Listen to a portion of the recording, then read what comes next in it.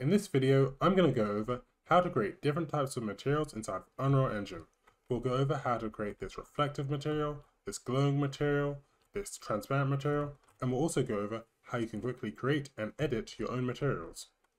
To create a new material, right-click inside your content browser and select Material. You then want to give this an appropriate name, so I'm going to call mine Basic Material. And if we double-click and open this up, this will take us to our material graph. Here in the material graph, we can customize how a material is going to look by using some nodes. In the top left, it's going to show us a preview of how a material is going to look. So let's design a material. If we go over to the palette, it's going to display all the nodes that we can use to customize our material. I want us to select this constant 3 vector and just select it and drag it here. If we double click inside here, we're going to see we have this color wheel. Just move this to any color and we can use the sliders on the left and right to determine what color we want this to be. Once you're happy with the color, select OK and just hook this up to basic material. We then want to click the apply button and this will just make sure that all the nodes have loaded. Now we've created a material. We can simply just close this, and if I just drag this material onto one of the objects inside of my level, it's going to now have that material. If we head back inside our basic material, we can use this constant 3 vector node to determine what color our material is going to be. As a shortcut, we can just select the 3 button and select with our left mouse button to create a constant 3 vector. If we go back to the palette, every single node which has a shortcut will have a number next to it. Okay, so I'm just going to delete this. Inside our basic material, we can see that we have a few options below, like metallic, specular, roughness. We can adjust these settings to change how our material is going to be. So if we go back to our palette, we want to look for a constant and just drag this in. And if I just hook this up to metallic, and I make this constant have a value of say 1, my material is going to look a bit more metallic. If I bump this value all the way up to 10, then my material is going to look a lot more metallic. If I close this, we can see that this material has not really updated.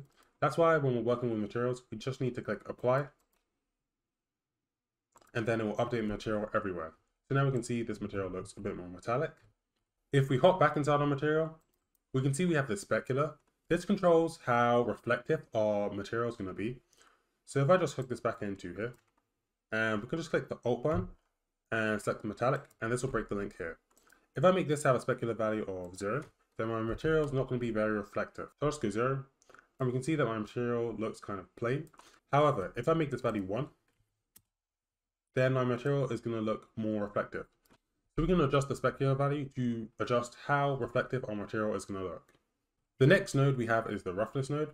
So I'm just going to select the Alt button and break the link here. And if I hook this up here, we can use the roughness to determine how smooth or rough our material is going to look. So if I make this value 0, then my material is going to not look very rough and it's going to be very reflective and shiny. However, if I make this value something like 100, then my material is going to look very rough. We're going to skip this next node, this entropy node, as I don't really use it. And next up we have the emissive color node. We can use this to make our material look a lot brighter. So if I just drag up here, in order to make the emissive color node work, we need to look for multiply. And this will basically get this color, and then we're going to multiply it by whatever this value is. And if I hook this up into emissive color, I'll just break the link here. We can see that my material will start shining. And if I make this value something like 1, then my material doesn't look very shiny. And there are 2 more settings I want to show you. So if we select our basic material and go to material, we can currently see that under blend mode, it's set to opaque. If I change this to be something like translucent, it's going to change all the nodes that I have access to here. So we can see that we don't have access to the metallic or specular. However, we have access to some new nodes, like opacity. And because we set this to translucent, we can control the opacity of our material. So if I just delete the nodes here, and I hook this value into opacity, if I make this value something like 0.5, and go apply, we can see that we can now control the opacity of our material. So sometimes we need to just change the blend mode in order to get access to different nodes, but I normally just use the opaque and translucent modes. If I change the blend mode back to opaque, when we edit our material, I've constantly had to change these values and then click apply, and that takes quite a lot of time. There's a quicker way that we can use to adjust our material settings. So I'm just gonna press the 1 button and left click to create a couple of constant values. And I'm gonna hook them up to metallic, roughness, and I'm just gonna press 1 and I'm just gonna drag up here and look for multiply and hook up this value into here and this into emissive color. So I'm gonna show you a way where we can easily adjust materials and make loads of them quickly. So if we just select each node and right click on it and go convert to parameter, just give this a name of color and right click on this one, convert this to a parameter and give this a name of metallic. Right click on this one, convert it to a parameter, give this a name of roughness. We can delete this and just right click on this node, convert it to a parameter and give this a name of emissive.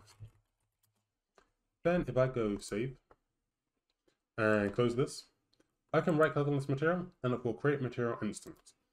And now if I double click, because we made all those values a parameter, if I just left click on these values, I'm going to be able to adjust them and change how my material looks.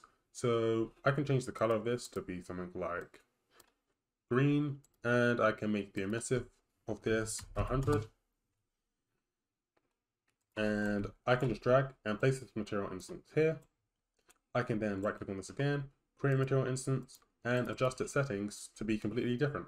So we can use material instances to quickly create versions of materials off of the original material that we've made. So that's all for this video. I hope you enjoyed it. If you did, like and subscribe, and I'll see you guys next time. Bye.